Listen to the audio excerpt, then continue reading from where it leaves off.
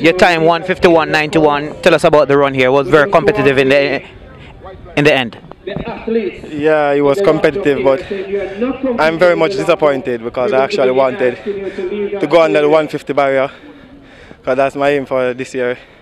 But the breeze played a factor, but I'm happy for the win nonetheless. What was your preparation like coming into this meet, and of course after this race and this event, and after this race actually and this meet, what do you have planned?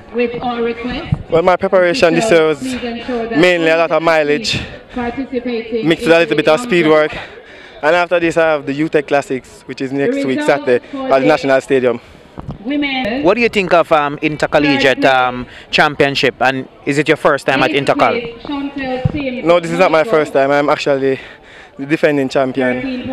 I won last year in a faster time, and all I can say is that Intercol is growing. What's your thoughts on middle distance in Jamaica, and where do you see middle distance in Jamaica going? Well, honestly, I think there needs to be some more investment in the middle distance program.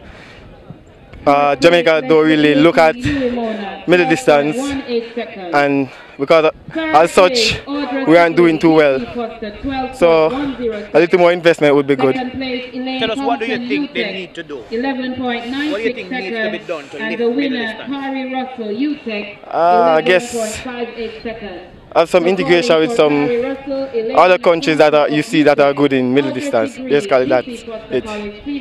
Thank you.